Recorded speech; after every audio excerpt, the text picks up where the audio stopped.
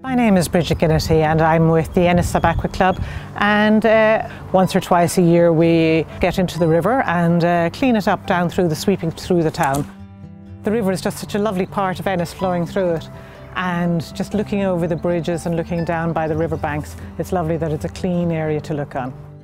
Well, we go in groups of several of us moving down the river, picking it up as we go along.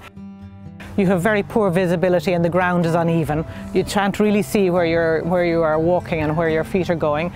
When you're reaching in for rubbish, you don't again have very good visibility, and there are quite a lot of sharp objects. So both in terms of your feet and hands, there's a danger of getting cut. You get just general rubbish, plastic bags, bits of rope, bottles, the full array that you would see in rubbish gets in there.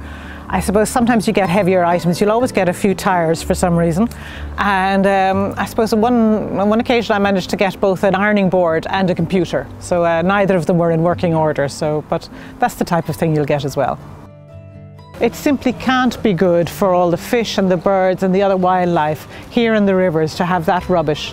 And so we have the visual aspect, but also the impact on the wildlife has to be adverse from all the rubbish that goes into the Fergus.